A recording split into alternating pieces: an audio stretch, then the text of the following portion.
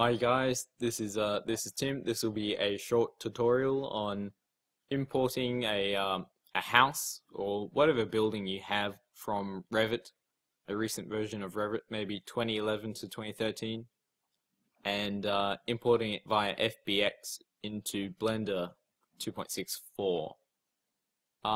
This will require a custom build of Blender. I'll put the link in the description from graphical.org because there is no at the moment native import into Blender for Fbx file formats. So what we're going to do is I've got Revit open. Here's my little house I did. Anyway, I'm going to export that as an Fbx file by the little cube icon up the top, or not cube, it's a square, and it's got a whatever the Revit logo on it up in the top left. I'm going to hit it and I'm going to go down export. You have to be in a 3D view, I'm pretty sure. So to go into a 3D view, say you're in a level drawing, navigate to the top of the window and there's a little, I think a little 3D house. Click that once, you'll go into a 3D view. Then, like I said, export, then export it as a FBX. I'm going to save this as house_raw on my desktop. Actually, I might save it into a folder just so I keep everything tidy.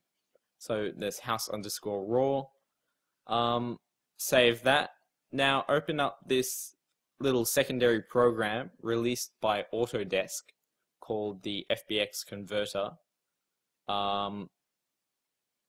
It's pretty small and it's free to download, so just download that. The link is in the description and open that up.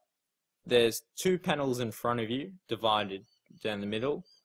On the left, you'll import your raw file. Well, it's not really raw, just I called it raw. The original file from Revit. Import that, and then on the right you'll have a few settings for the new file. You can export it as a obj.obj file, which Blender does have support for. However, I'm going to be talking about Fbx in this tutorial. So you open it up, load the raw file in, then on the right, change the settings to export as Fbx 2012 or 2013, I'm pretty sure. And then down, I think it's under binary or something, put it as ASCII. That's important, it has to be ASCII. Now change the export directory to the folder and rename it to maybe house_exported or house_ whatever. It's pretty irrelevant.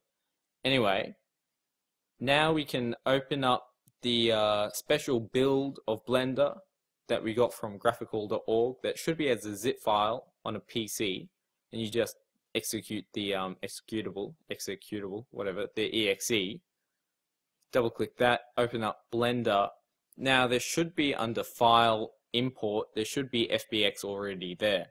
If it is not, go File, User Settings, then under Add-ons, then scroll down until you reach the Import Export section. Look for Fbx, import, not export. There should already be an export one there, and check it. Now close that window and go File, Export, Import, and Fbx should be there. Okay, so click File, Import Fbx, and find the folder that you saved the new version, whatever it was, house_exported, not the raw version from Revit, but the edited one, and click that. Now it should import everything into your default scene. If you haven't deleted the cube, that'll still be there, but everything that was imported from Revit should be highlighted, like selected. I press M and then 2, or click the second little box. That'll move everything Revit-y over to there.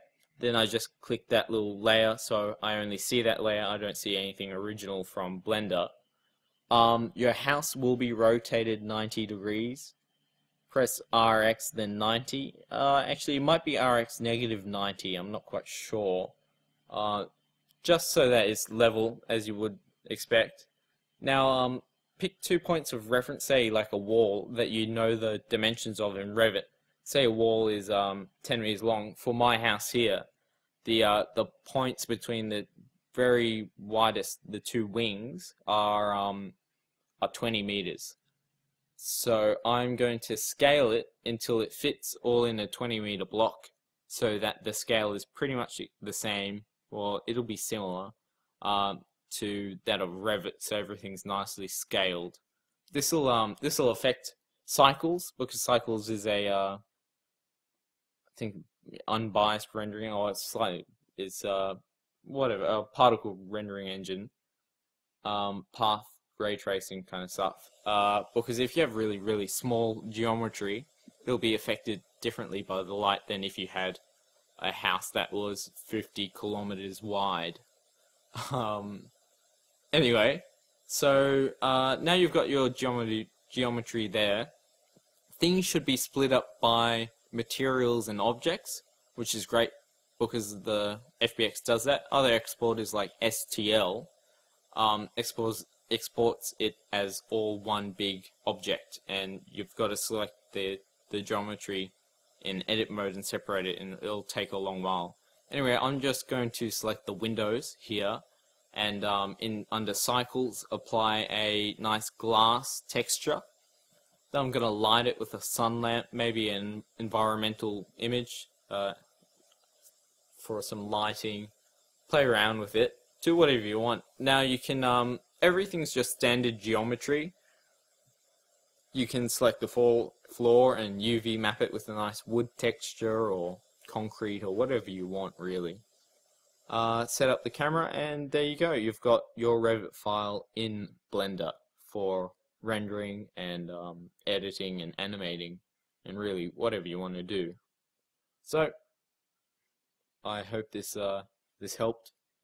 It's I think Cycles, well, certainly Blender Internal is a much faster rendering engine than Revit, I guess, depending on what kind of computer you have. But yeah, it gives you more freedom, I found anyway. So there you go. Okay, thanks.